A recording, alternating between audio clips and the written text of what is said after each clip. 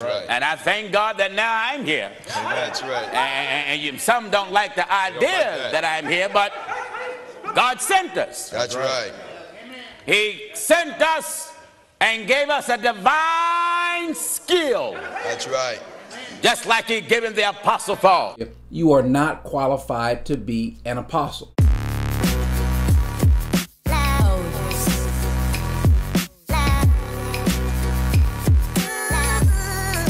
The Bible says that evil men and impostors will grow worse and worse, deceiving men and being deceived. There is such a person or such people out there. Obviously, there are many out there. But there's one, for some reason, has just kind of got me stirred. I'm the kind of person who really doesn't like to see or to hear about someone kind of being bully and boastful and arrogant. And obviously, there are many out there. And there's one that just kind of just gets me because of his arrogant stance. And it really is kind of what I want to do now. Gino Jennings calls himself an apostle. There's a reason why he wants to do so. Because there are men who desire to be something or someone special. My name don't have to be in the Bible. No. But I tell you what Jesus did say. That's right. Give me Luke 11:49. That's it. Amen. Luke 11 and that verse 49. What justifies my arrival? Listen. Luke 11 and verse 49. This is the promise that Jesus made. Therefore also said the wisdom of God. God's wisdom. I will send them. Prophets and apostles. I will send them. God said, I'm going to send them. Prophets and apostles. Now, you must continue to look for that until God comes. That's right. Look for that. That's right. He said, I will send them. And remember, Go ahead. Paul's name wasn't mentioned there either. That's right. That's right. That's right, sir. Paul came after, long after. Right. So the scripture says in the book of Ephesians chapter 4 and verse 11, it itemized the officers. That's right. The positions. That's right. That God have set in his church or among his people. Why is all these offices given? For the perfecting of the saints. For the completion of the development of God's people. For the work of the ministry. For the work of what? For the work of the ministry. That's why these offices is here today. So the same thing that God had then. Amen. Glory to God, he has right now. That's right. And I thank God that now I'm here. That's right. And some don't like the idea that I'm here, but God sent us. That's right. He sent us and gave us a divine skill. That's right.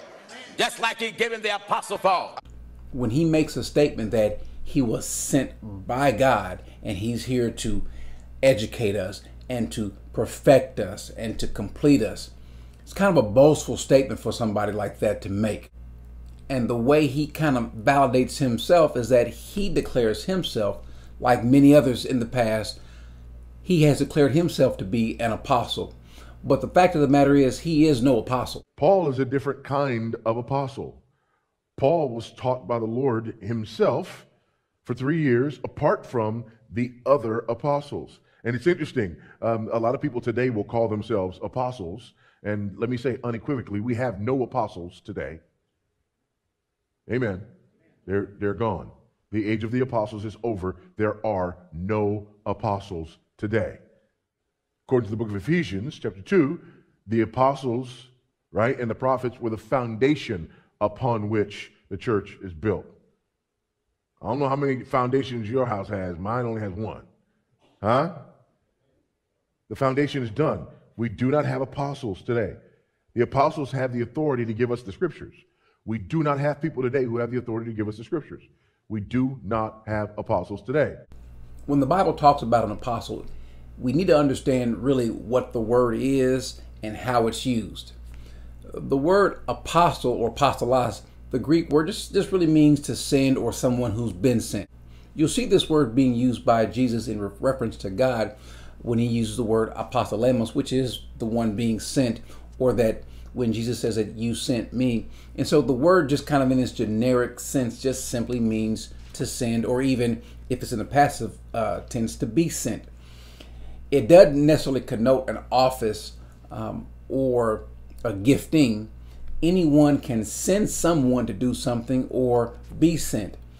It's sort of likened to when we use the word an angel or a messenger. It's just simply someone who's just giving a message. Nothing necessarily special about them, unless we're talking about who sent the person and why they were sent.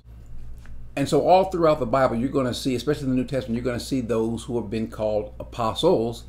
But when we talk about the apostles in the sense of the office of the apostle, make no mistake about it, there are no more of them. I can send someone to do something, and someone could rightly say that I am an apostle, but they are my apostle. And so when you say that you're Corey Minor's apostle, that doesn't really mean anything special because of who sent you and what he sent you for. I can send someone to the store and pick up some bread and milk. Well, there's nothing special about that. And so anyone can be an apostle technically, but when we talk about apostle, you all kind of know what a person's meaning and what they're implying. They're implying that they are something a little bit higher up than the average person, more than the average preacher or teacher. They are something or someone who has been sent in a special manner.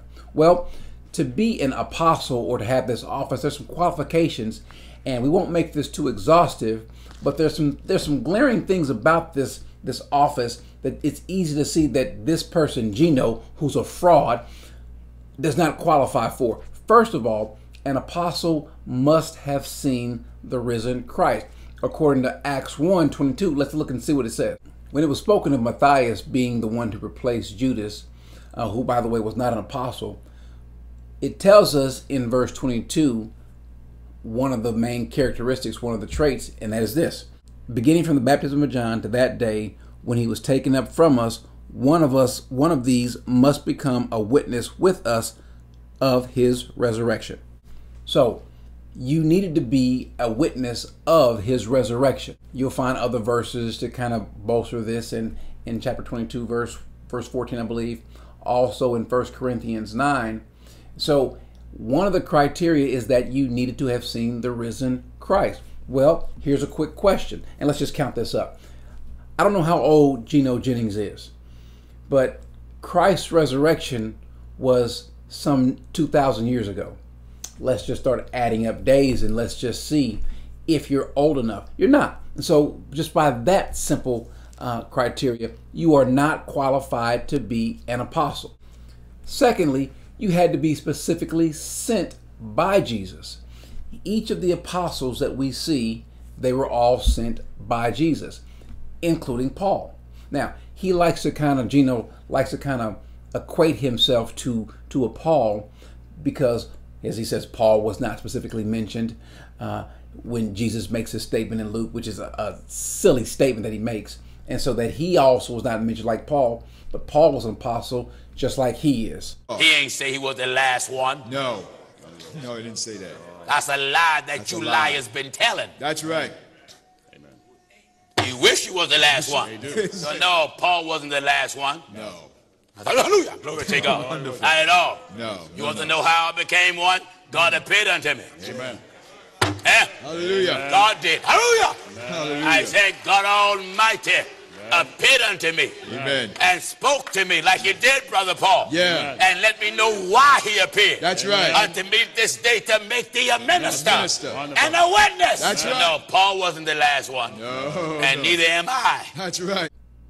The arrogance and the boastfulness of this person. So you can see why he needs to kind of be taken down a peg or 2 or 10. We know Paul was specifically selected by Christ, and we also know that he was affirmed by it. We'll talk about that in just a second. But to be an apostle, you will have to say that I was selected by Christ. But don't come with this thing, well, he came to me in a dream and he selected me. Another criteria that we see that all of the apostles had some sort of miraculous power coming with them. Namely, when you see gifts being poured out and when you see, let's say, someone speaking in these other languages, not this gibberish babbling that we call tongues, but an actual language, every time you see it happening, it was under the hand of what? An apostle, someone who was sent by Jesus. You also see these gifts of healing and things like that that are happening under the hands of the apostles. Well, the reason why is because remember what the Bible tells us, that he is going to build the foundation of the church on what? On these apostles, on these, in this case, these 12 plus now Paul, these 13 apostles. And the other 12 dealt with Israel, dealt with the Jews. And then you have Paul being an apostle, sent to be an apostle to whom? To the Gentiles. And that is the foundation of the church. And as the Bible says, Jesus being the chief cornerstone. Why? Well, because he did not want to have this divided church. And so he starts off first with the Jews. Then you see it going to the Samaritans and the Gentiles, and to the rest of the world, right? And so you have the Jews and the Samaritans covered by those 12 apostles. And you see, and history tells us where these different apostles went to.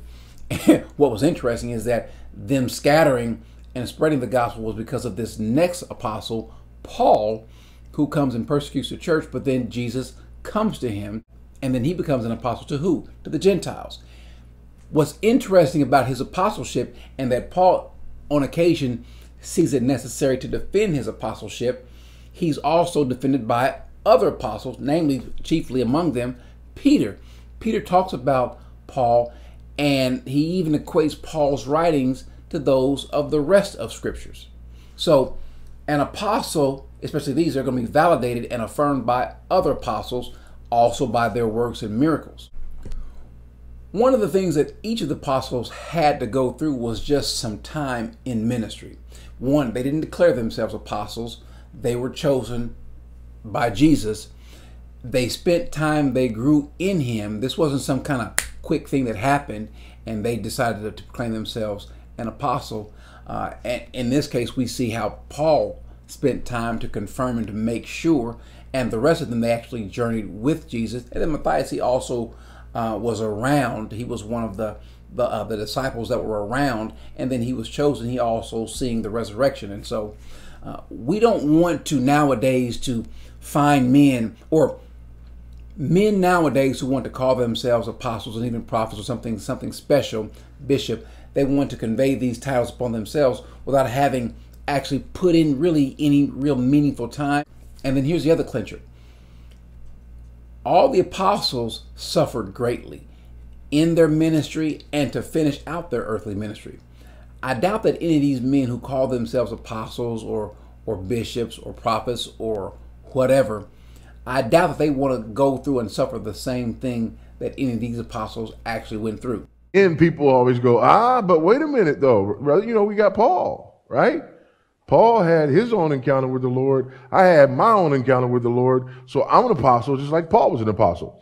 Well, at the end of Galatians chapter 1, in verse 18, Paul says, "Then after 3 years, I went up to Jerusalem to visit Cephas," or Peter, "and remained with him 15 days. Why, after the 3 years that he spent with the Lord, did Paul go to Jerusalem to spend 15 days with Peter?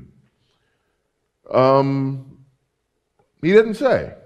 But chapter 2, beginning of verse 1, this is shortly after his statement about going up for 15 days after 3 years. "Then after 14 years, I went up again to Jerusalem with Barnabas, taking Titus along with me. I went up because of a revelation and set before them, though privately before those who seemed influential, the gospel that I proclaimed among the Gentiles, in order to make sure I was not running or had not run in vain." Paul didn't say, I had my own experience. I'm an apostle in my own right. After 3 years, he went up and spent 15 days with Peter. Why? To make sure that what he had been given was in line with what the 12 had been given. Then after 14 more years, he went up again to make sure that his gospel lined up with the gospel of the other apostles. And so since these men are the foundation, and there's only one foundation, all we can do is build on the foundation with godly doctrine. And so one of the surefire ways to determine and to see if a person is or is not an apostle, of course, again, there are no apostles today, and if he is, check the person's doctrine. Look at the people today who call themselves apostles and prophets. Look at their doctrine. See if it lines up. Explain how I know what I know. Amen. How is it that I'm able to go into the scriptures and strip them down? That's right. as using fractions, break them down to the lowest common denominator. That's right. Wonderful, sir. My divine skill was godly given. I didn't go to no seminary school, right. never took no Bible course, I never studied theology. Amen. Never. Never. I didn't go to no seminary school, right. never took no Bible course, I never studied theology. Amen. Never. I didn't go to no seminary school, right. never took no Bible course, I never studied theology. Amen. Never. But you question me about this God of heaven. That's right. Question me about his law. Amen. Pick up any subject you want to talk about in the Bible. That's right. And say if the God of heaven don't drop me in it, take it apart, split the atom, and show you the nucleus of it. That's right. Wonderful. That's right. Yes, sir. My skill is God-given. Given. Amen. I have to credit God. I can't credit nobody else. That's right. God be praised.